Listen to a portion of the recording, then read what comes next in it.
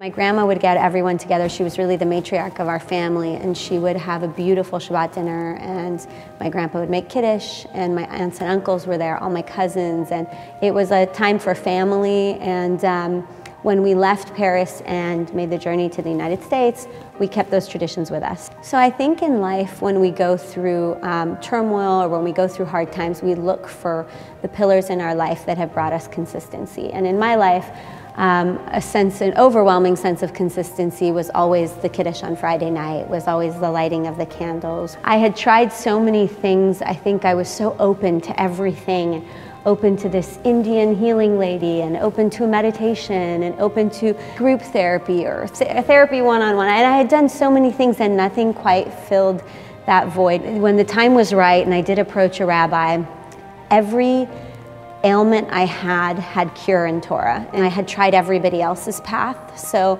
it was time that I followed my roots and tried mine. I started to work for my family business, first like as an apprentice, as an intern in every department, in every division. My dad said to me, you know, we're starting this brand, and I'm not quite sure about the direction, and I'd really like your opinion on it. So I came into the office, I took a look, and I loved the name instantly, BCBGeneration. It felt to me like the next generation of BCBG shoppers. So I came to look at the line, and I said to him, you know, I would try this and I would try that, and I think that this might be off-brand. And that afternoon, I followed him into a meeting, and he introduced me as the creative director. I was like, I didn't sign up for this. Even when I travel for a business trip and I have to tell somebody, oh, you know, sorry, I can host you in a kosher restaurant, but I can't go to that restaurant. You know, they automatically start to ask questions, or they'll comment that my hair was short last week, but it's long this week. How did that work?